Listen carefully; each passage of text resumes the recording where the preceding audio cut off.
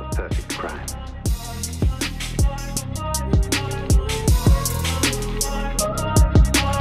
How many people did she kill?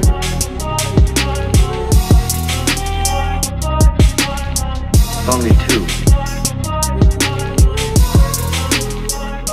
A perfect crime. In the end of days, sending signals to your brainwaves. Capture mental afterthoughts while remain safe.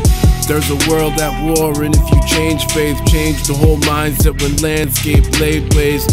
Many lost in dust, smoke, and gas clouds. Last ones left alive that heard the crash loud. Innocent minds, victim to subliminal crimes, forced to find a way across drawn literal lines. Carry pain from the last ancestors that have left us with a stained past that festers. Mass protect us from things such as asbestos. Pastors pestered, young minds at last arrested. Masters bested, unity at last erected. Factions left to fend off the mass infection, lest they misplace the page that the passage reference. Still haven't mentioned finding from the last inspection. What's happening?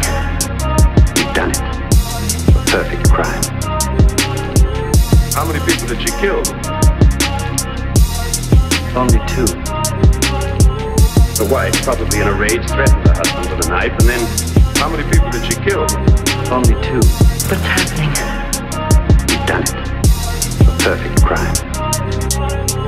Across time, abolish thoughts of lost minds. See a silver line and sunlight off the frost shine.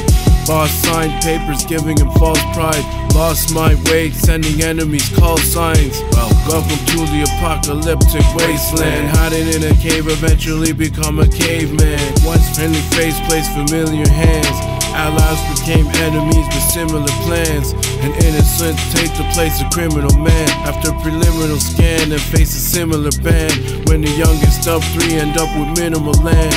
Never felt defeat from a single command. But blood begets blood on the road to vengeance. Frozen left, praying to atone for that sin. Loads of henchmen dropped when the code was mentioned. Most attention came from the 4th dimension. What's happening? We've done it. A perfect crime.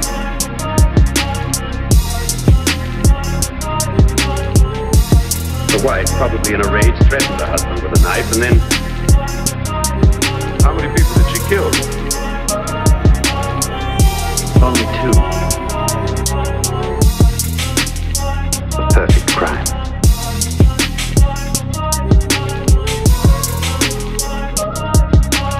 How many people did she kill?